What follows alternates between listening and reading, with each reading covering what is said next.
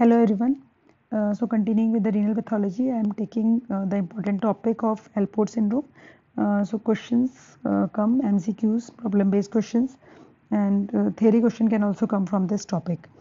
ALPORT syndrome, it is a part of hereditary nephritis. Hereditary nephritis, these are a group of kidney diseases in which there is mutations in the genes which are encoding for the collagen, and you know that collagen forms an important part of the glomerular basement membrane. So there are two diseases that come in hereditary nephritis. One is ALPORT syndrome. Other is the most common cause of benign familial hematuria, which is thin basement membrane nephropathy.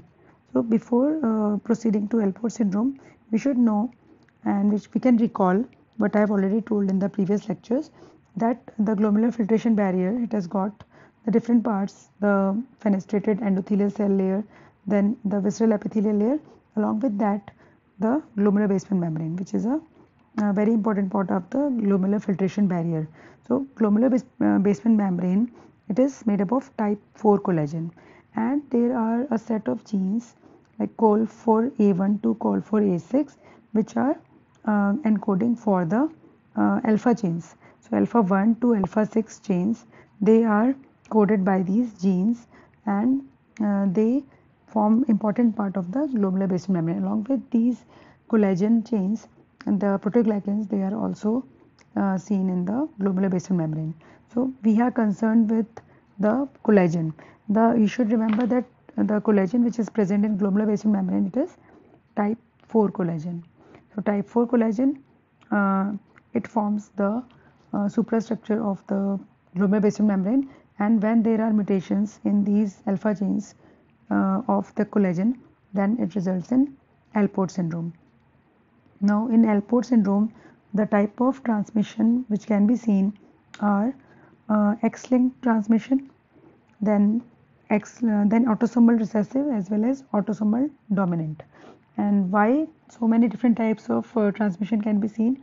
Because these the alpha genes which are coded, they are present on both the X chromosome as well as the autosomes 2 and 13. So the different genes, they are present in the X chromosome as well as the autosomal chromosomes. So the inheritance is both X-linked as well as autosomal. And you should remember that in the X chromosome there is the gene col4A5 which is encoding the alpha 5 chain present in the glomerular basement membrane. And if the X-linked transmission is there, then in that case the males are more severely affected as compared to the females, because they have only one X chromosome which has the defective gene, while in females, if the one gene is defective, then in the corresponding X chromosome the other gene, normal gene, will also be there. So the males, they suffer more if there is X-linked transmission of ALPORT syndrome. Now next, the clinical presentation, and this can come in any PBQ. So there will be renal manifestation in the form of hematuria, because there are defects in the glomerular filtration barrier and the glomerular basement membrane. So the RBCs, they will be filtered, and progressively there is a sclerosis, and that can lead to the chronic renal failure and end stage renal disease. Now another important thing is that in ALPORT syndrome, not only the kidney is affected, but the ear and the eye, that is also affected. These two sites are also affected because this type 4 collagen is seen in all these three sites. So in the ear, in the inner ear, in the cochlea, type 4 collagen is present. When it is defective, it causes the sensory neural hearing loss, because you know that there is the organ of Corti in the inner ear, and it sits on the basement membrane, and it is said that in that basement membrane it is made up of type 4 collagen. Then again in the eye, so type 4 collagen is present, and the different manifestation can be the lens dislocation, then anterior lenticonus also can be there, and posterior cataracts and corneal dystrophy, all these can be seen. So you should remember that the three systems, they are affected in ALPORT syndrome. One is the kidney, then eye, and the ear. So this triad you should remember. In pathogenesis, there are many mutations which will be seen, and they will be seen in the genes encoding for the type 4 collagen. And the site I already told you, glomerular basement membrane, cochlea, and eye lens. All these they have the type 4 collagen. And in the electron microscopy, in the light microscopy, much changes are not seen, especially in the early stages. The changes will not be seen in the light microscopy, but in electron microscopy, we can see that the glomerular basement membrane, which is now having the deficient collagen synthesis, it will have thinned out and thickened appearance, and similar appearance will be seen also in the tubular basement membrane. So this appearance where there is thickened, thinned glomerular basement membrane, and also there is splitting of the basement membrane, this is known as basket weave appearance. So you should remember this can come in MCQ. Then basket weave appearance of glomerular basement membrane, it is seen in the ALPORT syndrome, and there in the basement membrane there is irregularly thickened areas, thinned out areas, then there is splitting of the basement membrane. These are the defects that will be seen.